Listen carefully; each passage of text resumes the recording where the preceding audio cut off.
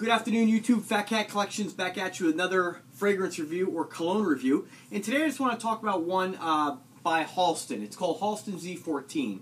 Now, if any of you are new to my channel, basically I have what I would consider a very novice nose when it comes to fragrances, but that doesn't mean I really enjoy collecting them. I have over 70 fragrances in my collection right now, some being $1 from the Dollar Tree, although not really many of them. But it's kind of a good way to kind of get to know if you might like a cologne, although it's not the best way because they smell really completely different if you really smell the real deal. But then I have ones that I've had for many, many years, all the way up to my most recent ones that I probably picked up in the last maybe 2 months, maybe 20 different bottles. And so, again, if you're new to my channel, basically, there's lots of guys out there reviewing colognes that are very expensive, the niche colognes, and a lot of the designer colognes that can be pretty expensive. I tend to like to stay within that price point of 20 and under. That's kind of what my real comfort level is for buying a cologne, and that generally is going to have to be a 100 milliliter bottle. That doesn't mean that I don't have colognes that are more expensive. It doesn't mean I won't spend more for colognes. I just have to really like it for me to really warrant that kind of amount of money. For under 20 bucks, I love the blind buy, and I love seeing what I'm going to get. Most of the blind buys that I've had or that I've purchased already, I really like, with the exception of a few. And this is one particular blind buy that I purchased locally, so I'm able to return it. I wanted to do a quick video review on it because I just want to share my experience with the cologne.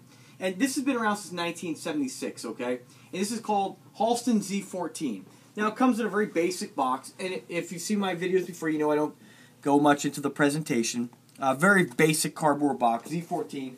This one I had seen online, and I saw a couple people talking about it on Fragrantica, and it seemed like something that, there's the bottle, basic, no markings on it, kind of an amber colored, almost like, almost looks like a beerish kind of color there.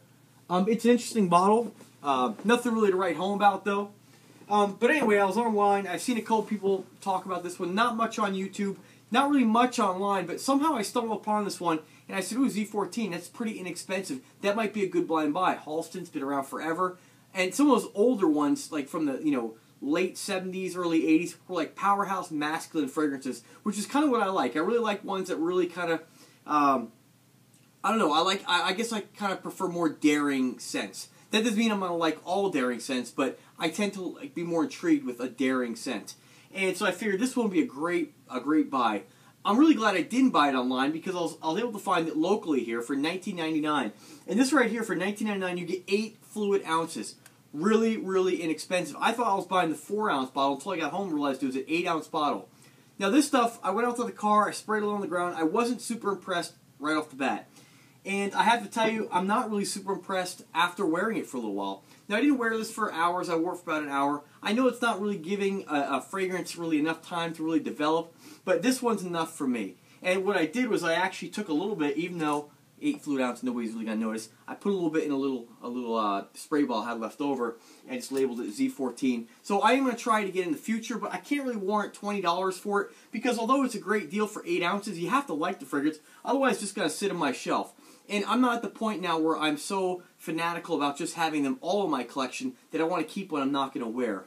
Now, I'm going to do another video right after this and upload it for 2015 of the ones I purchased, my least liked, okay? Now, they're not really going to be a huge surprise because they weren't very expensive. So naturally, you kind of do get what you pay for, but I have fragrances that I paid $15 for that are absolutely great. So you can find really great deals. And remember, this is all subjective. It's what you like. Maybe not everybody's going to dislike this. I mean, I saw reviews on Fragrantica and on Base Notes that people absolutely love this cologne. Some people say it's nothing like the original formulation. All I can do is tell you what I think about it, what I smell, and also what they say online about what is in it as far as the notes. So why don't we begin? I showed you the bottle. I told you what I paid for it. I'm going to tell you what's in it, okay? So a little bit about the fragrance. This is coming straight off one of the websites. The international rollout for Halston fragrances for this particular one was in 1976. The mastermind behind this was Michael Edwards. Let's see, what else? It's supposed to be a really masculine fragrance. Let's see here. There's actually 2. One's called Z-14, the other one's 112. They're 2 different fragrances, but that has to do with, I guess, the perfume code. I don't know, whatever. Yeah, a little bit about the bottle. Nothing really important that I really need to mention. Top notes: bergamot, lemon, basil, cypress, gardenia. The heart notes or middle notes are vetiver, jasmine, patchouli, coriander, cedarwood, cinnamon, and geranium. And then your base note's going to be amber, my favorite leather, or one of my favorites. This one I just have olibanum. Man, I always butcher these names here. Benzoin, moss, musk, and tonka. Now, what do I smell when I first smell this? Now, I bought it because I saw that it had leather and it was supposed to be very masculine. When I smell this, folks, oh man, I gotta tell you, when I first smelled it, I was like, man, this is definitely something that smells very dated, okay?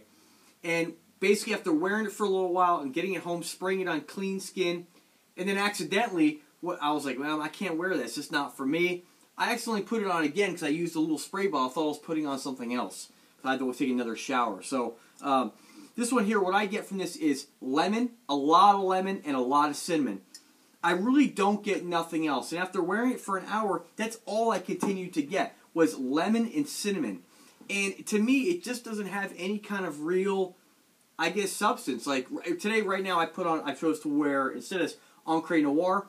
Encre Noir was a great blind buy. And of course, I did do my research on it. A lot of people said good things about Encre Noir, which is why these videos are really, really important, because a lot of the juices that I purchased online that were blind buys, I did have a little bit of help and look at what other guys had to say about them, what they smelled, what they thought about them. And this one, there's not a lot of talk online about it. There's hardly any videos on YouTube for Halston Z-14.